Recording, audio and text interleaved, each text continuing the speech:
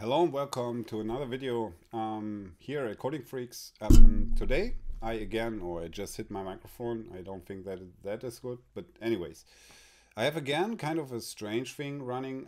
So this time again a PowerShell thing like the last video.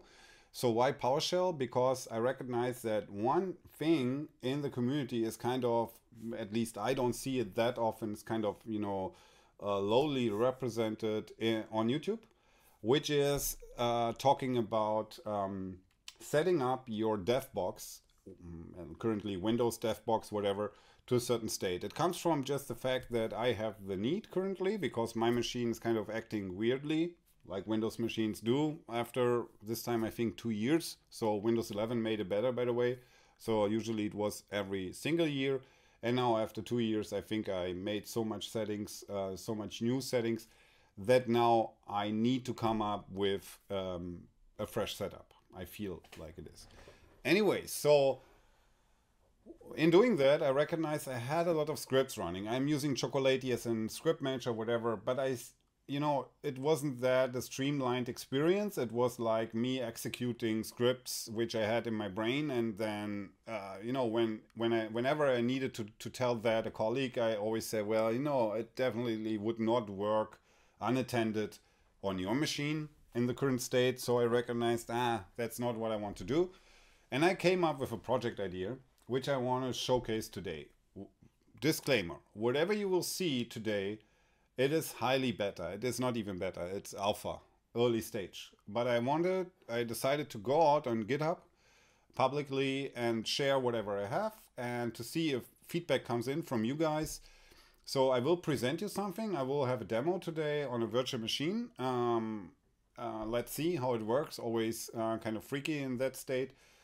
And I will give you a little deep dive into what the plan is. And with that, I will hop over to my screen and then we can have a look at this. So I'm here on the public GitHub page of the new project YADSI. So YADSI stands for yet another desired state implementation. So implementation is kind of helpless to end with an I, to be honest, but whatever. So what this is, a lot of people will ask me, what does desired state mean? So desired state is not what I came up with. Desired state is like a term in the industry. And a lot of tools are using desired state, even if you didn't know that it's desired state. So for instance, one of the tools I know of is Kubernetes deployment. So Kubernetes deployments kind of, you don't tell Kubernetes in that case what to do in which order and stuff, but you just tell Kubernetes, this is what I want to have. I want this service in that namespace and I want it to have this ingress rules. Whatever that means, just do it. And then Kubernetes will look at your deployment and just do whatever is necessary to achieve this state. And exactly the same is true here. There are tools, especially on Windows, to do that, like Intune, PowerShell, desired state configuration, Windows group policies, whatever. But all of this stuff it feels like enterprise stuff. Okay, if you, like me, have a single dev box and you have some colleagues, you can share that, but you're not part of a Windows Active Directory, whatever, then you're kind of lost. And then you come up with some automation, and then this automation always, the one guy has it in this way, the other one in the other way, and it's kind of, not standardized, whatever.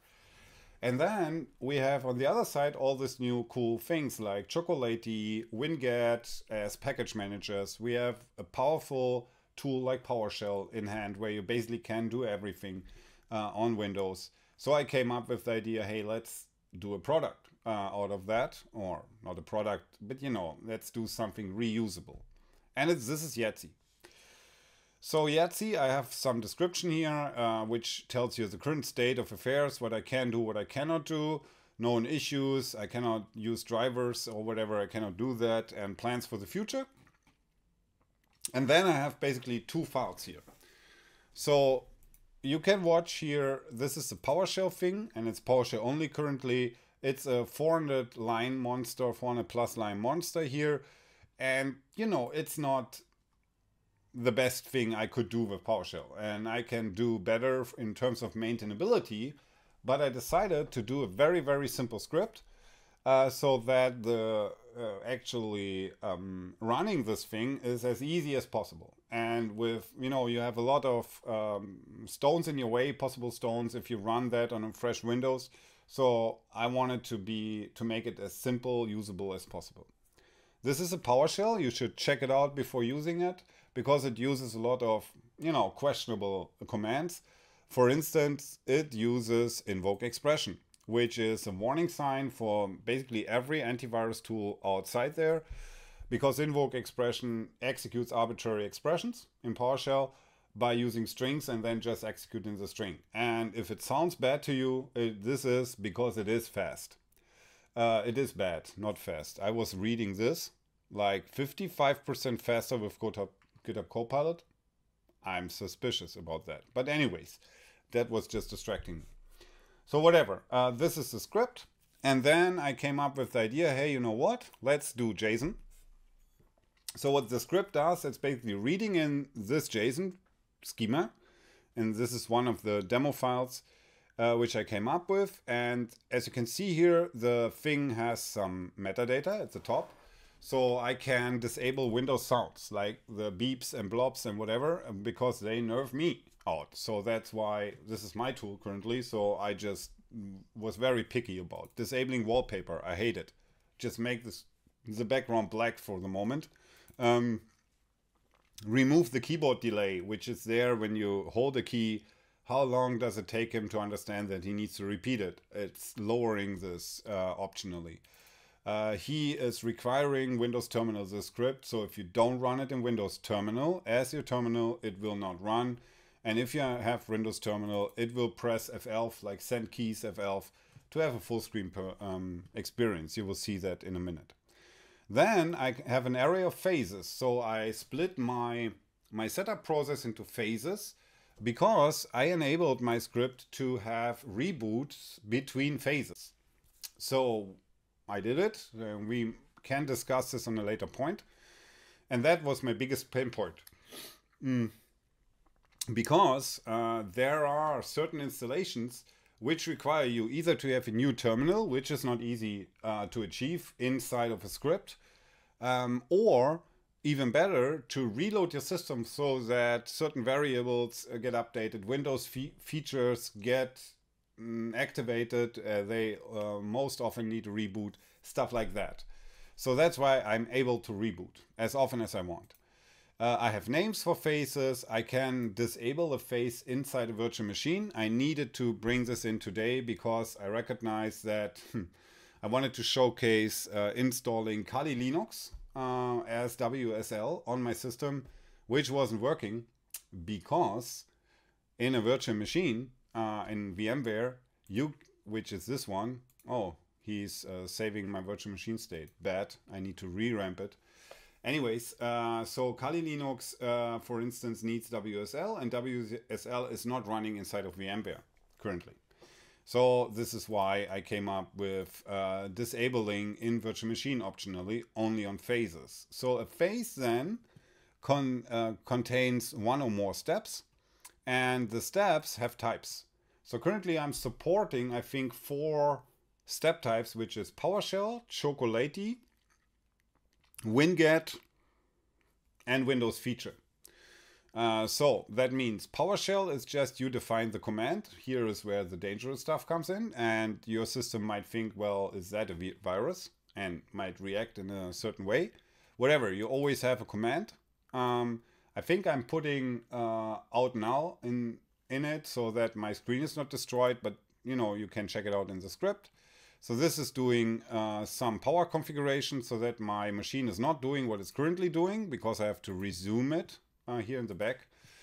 Anyways, then I'm stopping the beep service here, and I'm disabling the beep service because, I don't want him in the terminal to beep whenever I have too much keys. You might have heard this. This here this is a step inside of my phase, which is a choco step. So this then uses Chocolatey, which the script will ensure to be on the machine. You don't have to install Chocolatey beforehand. My script will do it. And it will install those packages, including options, which is like a nice showcase how to install with options. Of course, I have ping in place because this is a Coding Freaks cast, and you know, if I have a tool out there, I definitely will install it. I then have a step for browsers. You will see that coming, Google Chrome. And also Choco, then fonts with Choco, just to prove that it's working. JetBrains Mono is one of my fonts when I go to monospaces. I have an editor with VS Code. Let's install VS Code. And then I have WSL. So here comes a new step type, which is WinFeature. WinFeed is just, you give it the name of the Windows feature, and those names are documented at Microsoft. And then it will enable this feature.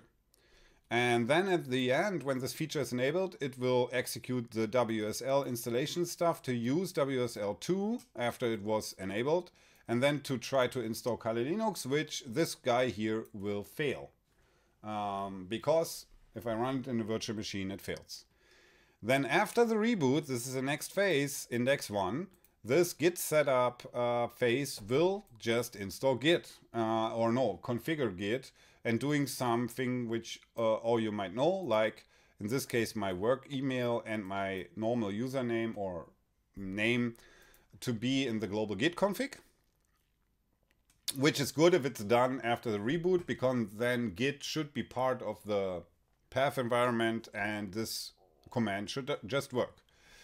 And then at the end, I'm trying to do Docker, but I disabled it in the virtual machine, so he should skip this step because it will not run. It will fail in virtual machines because Docker for desktop is using WSL by default, and WSL isn't there because it's in a virtual machine, blah, blah, blah. So that is what it is. And to give you an easy entry, I created this README, which gives you this one-liner here to copy out, and this one-liner is described here, what's going on there, so that you can be sure that no strange stuff is going on. Coding Freaks would never do that, but you know, just to be very transparent here, it's just all this in one line without the commands, and this is what he does. So it's described here, and with that, let's try to log in to my VM. And here I am, and this VM already is set up. So what I want to show, I opened an administrative PowerShell, and I ensured already that this thing is set to Windows Terminal by default, so that the default terminal is Windows Terminal and not the Windows console host. This is important. With that in place, I can go over to the samples, copy this out, go to my VM, and sometimes it's a little bit odd, but now it works. Paste it in, and then execute the script.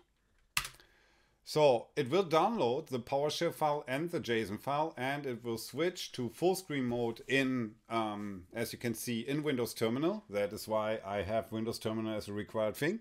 It's the only needed thing, to be honest. And what I do here, I just parse in the JSON file and give you a summary so that you know what's going on. So I have 3 phases here with 11 steps, 2 of them disabled. I have 1 planned reboot and 8 Choco packages, 2 Windows features, and 10 push commands. I give you a warning. The script will ensure that Chocolatey and Winget are present if they are needed for the steps. So that is what I told you. It will install Choco in a second. And be aware that this script will execute planned reboots whenever needed or defined. So I just wanted to be kind. When you type in anything else, then yes, it will just do nothing and go out of the full screen mode. But if you redo your command, it will go there too, and it waits for an actual yes. And then it goes on. And I don't know if I will edit the video in order to speed up things, but you know, these steps should not be taking too long. So what he's currently doing, he's installing Chocolatey because it wasn't there. After it installed Chocolatey, it's clearing the screen because, you know, Chocolatey needs some output and it's disturbing my screen. But then I wanted to have this clean output here to have a little bit like a, you know, indented view. I wasn't able to do something like, you know, progress yet, because progress always is a little bit wonky. And now he goes in and he, in the first step, he did the setup, which included removing the background, which you cannot see because the terminal is in front. And he's disabling sounds, he's disabling the hibernation stuff, so energy is going to off on everything. You need to reset it up. But because this is not a laptop, I'm totally fine with that. Disabling the beep servers, and now he's going to Chocolatey. And now what he does is, it's always hard here to have all this scripted. So you just go over to Chocolatey and go into the documentation of git install, which installs git on your machine. And then if you use git install instead of the git package, by the way, on Chocolatey, you get all those nice params, which here in this case set the editor to VS Code, have CLF disabled as automatic, default branch name is main and master, and stuff like that. Then it installs 7-zip, NuGet command line, because this is some common stuff which you need in order to install other stuff, you know, so git 7-zip NuGet for reasons. And then of course peeping, because peeping is just important, because I did it. So anyway, so port ping. Then a browser, Google Chrome, because we are stuck with Edge currently on a default Windows 11. And if this is done, he should do some other packages. And keep in mind that before I ran this, on that machine, there was no Git, there was no VS Code, there was nothing installed, just plain minimum Windows 11. And nothing was configured, also only the updates were there, and that's it. And VMware tools. So he installed a font, because Choco can do it. That is why what I'm relying on. You see sometimes that something is popping up from the background, which is currently a problem, because you will see it after the reboot. My machine will lose focus. And then when I lose focus, I lose control over the machine. So I have to regain focus probably in order to be able to control this stuff. Now an interesting step. After he did the packages, now he is enabling the Windows 11 feature virtual machine platform and the feature Windows subsystem for Linux. Now this is bad. I don't want this. I don't know if it's why it's coming, because I was already in an administrative PowerShell. Anyways, so when you want to install Kali, he brings this up, and this should take some seconds here, and it should fail, because Kali cannot be installed on a virtual machine. Probably. I'm not sure what's going on. I'm betting that it's ending in an error message. Anyways, what you can see here is that I basically wanted this to have a normal output, which is readable, which is not disturbed by any outputs from the things I installed. So I basically go to out now. I do arrow action silently continue, warning action silently continue. All of that is going on. I need to get better with logging. So I need to enable logging to files so that you have this default log file. By the way, the default location for the download and for files I need is your home folder. Now he informs you that 10-second report is coming up. Do nothing. Phase init finished. And then he reboots. So this is easy, okay? The hard part is in PowerShell to come up. How I do it? I created a task with task scheduler, so a scheduled task, which runs on logon. And I enabled it to run as administrator, so that this task is simply recalling my script with the same definition file I had, and because I created a state.json inside of the folder, he will find the state.json, and now my script is kind of stateful and aware that it already ran through phase 1, and it should come up in phase 2 and going over phase 2. After he did all of that, now he's rebooting. The timing is pretty good currently, actually. I don't have to cut here, I think. So now VMware is my machine. Cool. So you see a reboot and Windows 11 is coming up. That's nice. Let me have a sip of coffee.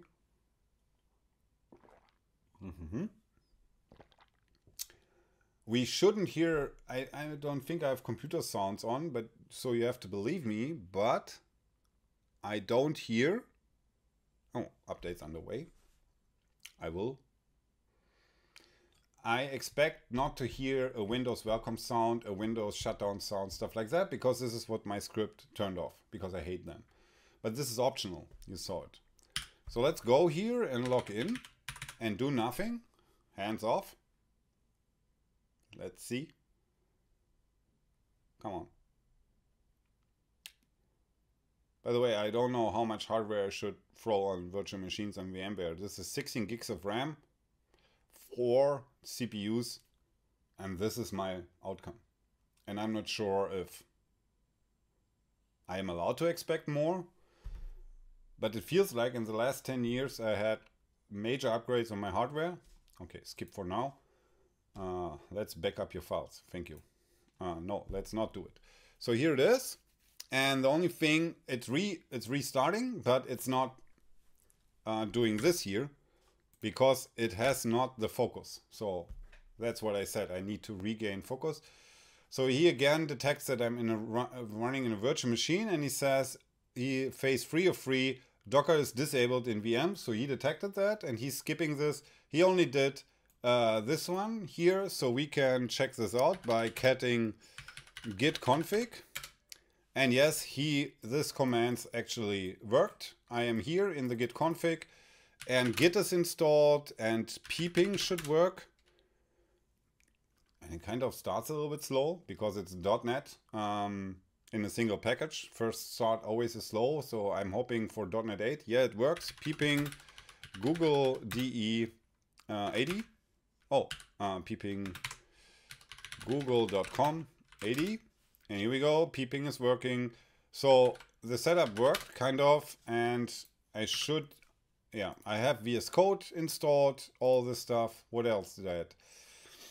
I don't know what else was VS Code and other stuff, whatever. So it worked, kind of. So not everything worked. I have to redo that on a real machine, which is not so easy to do. And I maybe need to record that with a camera so that you can see it. I'm currently thinking how to do it because it will consume a lot of time. Here on this machine, I have a snapshot where I can go to, and then I can re-debug. But I definitely need to test this on a real machine in order to test if WSL is working. So currently, this is it. Let's go to the README. There's more to come. So I'm currently planning on having git clone tasks so that you can say, you know what, I want to have my default git repo folder, and then I want there to be a task which clones certain git repositories. Progress store for idempotency. So what I mean by that is that I will constantly store my progress. So if something goes wrong, you just can re-execute the script and it will proceed where it is, even not on reboot, but just, you know, just in case if something goes wrong in between. Nicer output, I know, could be nicer. Let's see. JSON schema. Yes, I want to have my definition as a JSON schema, which then, for instance, in VS Code maybe has IntelliSense support. So I'm curious about that. I never did it. Config editor, maybe there will be an UI, web UI or something in order to generate the config in a more convenient way and to spit out the JSON. Then more system preps. So what I want, terminal settings override from public link. Yeah. So what I want here is the terminal settings is a JSON file, and you know there could be a step saying, hey, there on the public there is a public available link with my settings JSON. Please replace the settings JSON so that my terminal instantly is configured as I am used to have it configured. Terminal configuration for all my push and stuff like that. Default browser setup in the Windows system so that he is no longer complaining. Then background image, just nice stuff. Login screen image, okay. Then color preset to select black or whatever, dark mode or whatever. Taskbar layout, I just found out that you can, here at the bottom, if this is your preferred taskbar layout, it turns out for me that it always was bad when I lost it. There is a way in XML or JSON, I can remember, to define that and tell Windows, well, do it this way. Okay.